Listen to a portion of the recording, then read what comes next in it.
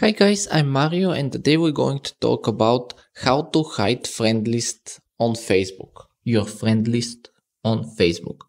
So we open the Facebook app, we tap on our profile picture at the top right.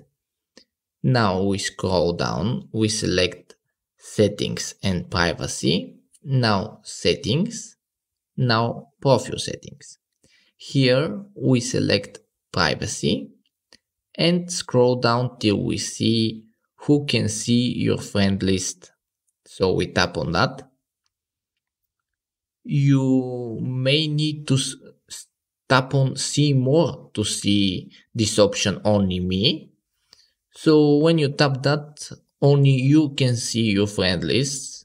You can select other options like friends public or friends except or specific friends. So that's it.